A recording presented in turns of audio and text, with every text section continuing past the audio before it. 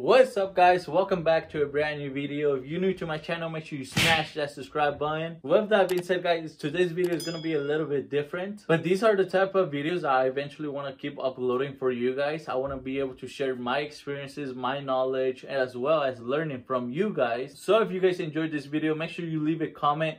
And with that being said, let's get started. These are 5 things that I believe every 20-year-old should be doing. I'm 22, and I'm already wishing I would have known this much earlier. Starting with number 1 is that you gotta find a job. You gotta find a job, whether it's an office job, a labor job, whatever it is. But you gotta find a job so you can start making your own money. Which rolls to number 2. Once you start making your own money, you gotta be able to save that money, and you gotta also be able to start learning about investing your money. Now, why is this important? This is important because you're not gonna be able to work forever. So eventually your money can make more money and you'll have a great life. Number 3 is that you gotta be open-minded. You gotta be able to learn from other people, hear their ideas, take their feedback, and then apply it to your life. Number 4 is that you gotta set short-term goals and long-term goals. So a short-term goal is a goal that you want to accomplish in a short amount of time.